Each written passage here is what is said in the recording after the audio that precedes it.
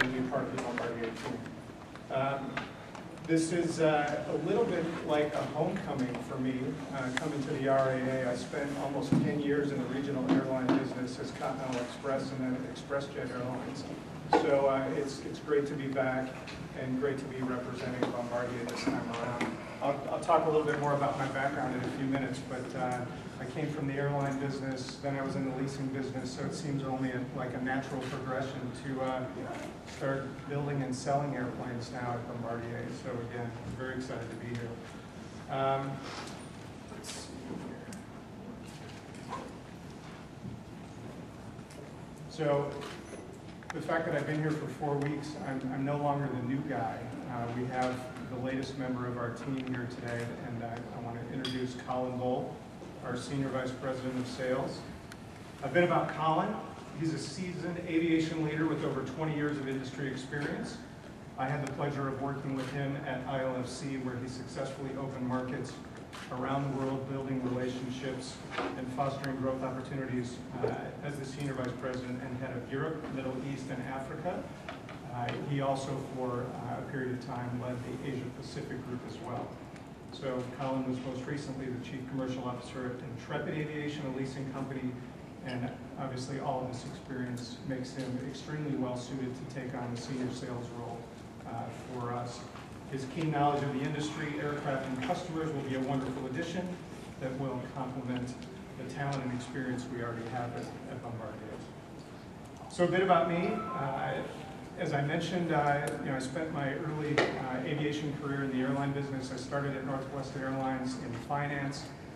From there, I kind of moved into this role of aircraft economics and fleet planning, taking the schedule that the marketing guys developed and trying to figure out the most economic and optimal fleet to fly that schedule on a go-forward basis, and then certainly doing the contracts, acquiring the airplanes, and front to back, analyzing and putting the new fleet in place.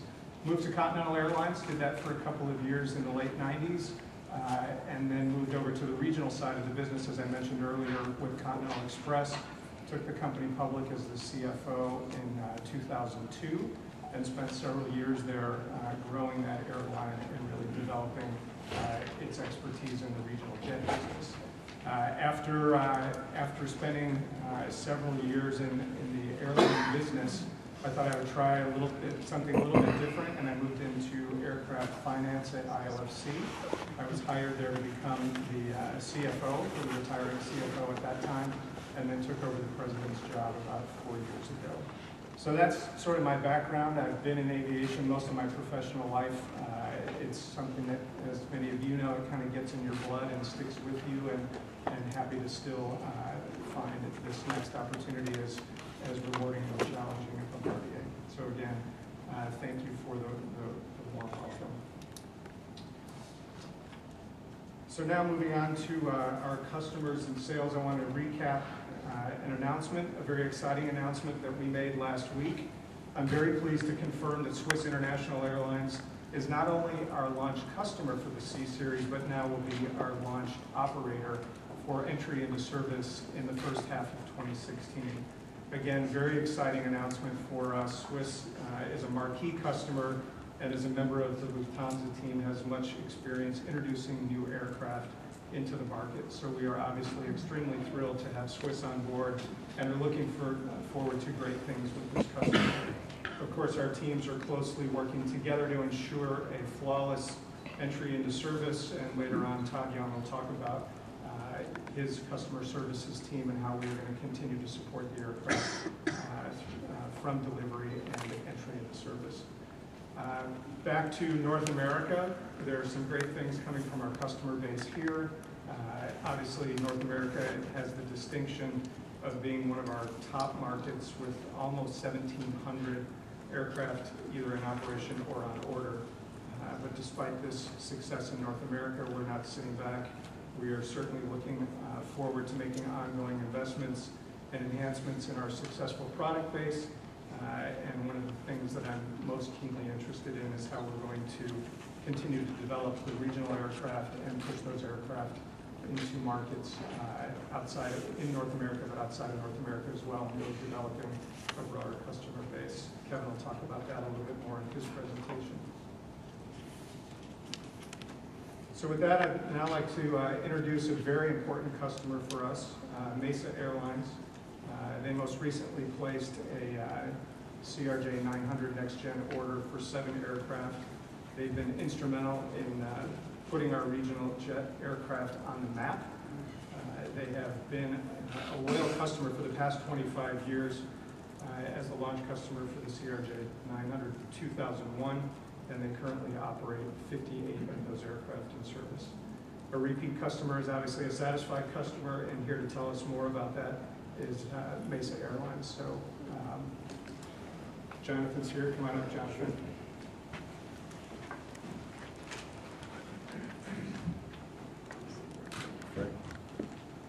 Well, they gave me a script because they know I have a tendency to go off script a little bit. And I'll start by first apologizing to Fred, who when he came to Continental Express, I had sort of, unfortunately, left him with a couple hundred Embraer 145s at the time. So anyway, first off, we can't say enough about the relationship that exists between Bombardier and Mesa.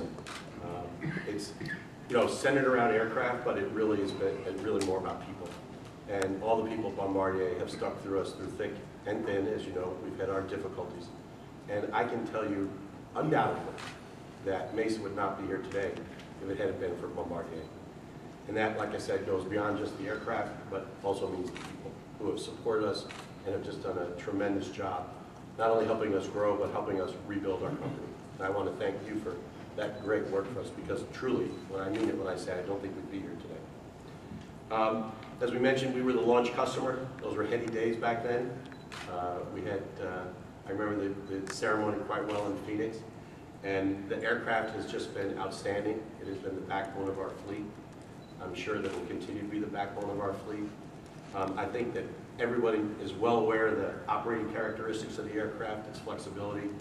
I'm told by my high-ranking sources at American, who you know, normally wouldn't tell me these things because we're negotiating with them all the time, but it is, by unit, the most profitable aircraft in their fleet. And I think that really says a lot about the advantages of the aircraft. We've continued to grow the fleet whenever we've had an opportunity. As most of those folks know, we've been scavenging the world for aircraft. We sort of run out of places to look.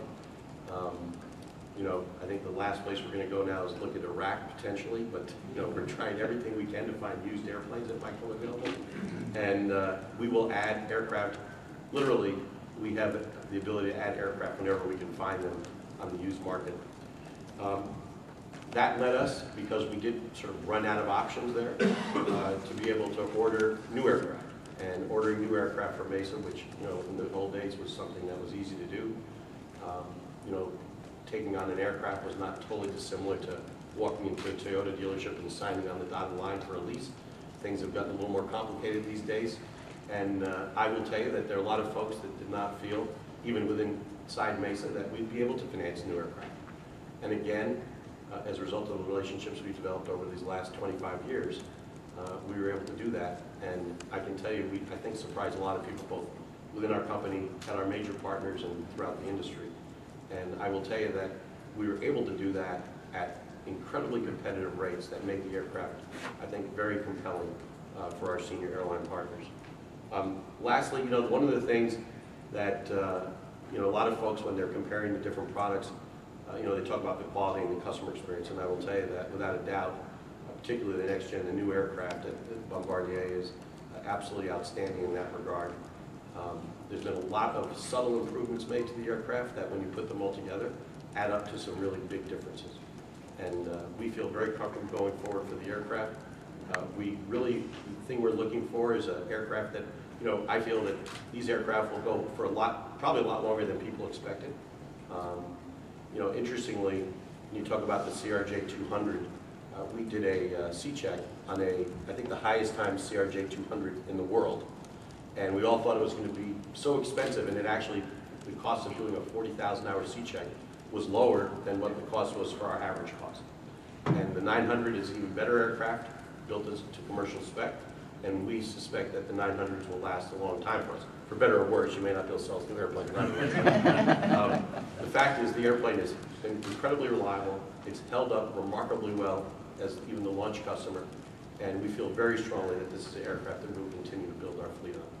And I think all that really goes back to my first comment, which is it's all because of the people of Bombardier who have stood behind us and stood with us over these last 25 years. So thank you very much. I appreciate the opportunity to talk to you. Thank you.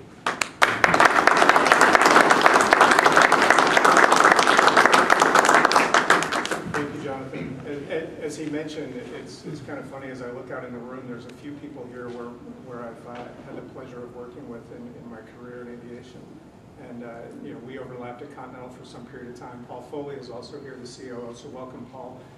We were talking earlier this morning, he and I overlapped for some period of time at Northwest Airlines when I first started there. So it's a very relationship-based business, and as I look around, it's great to see a few people in the audience here that I've worked with in the past. One other airline that we wanted to recognize this morning, since we're in this great state of Ohio, is PSA Airlines, which is from Dayton, Ohio, and one of our customers as well. Our relationship with PSA spans over 15 years. Earlier this year, they ordered another 24 new CRJ-900 next-gen aircraft to add to their existing fleet.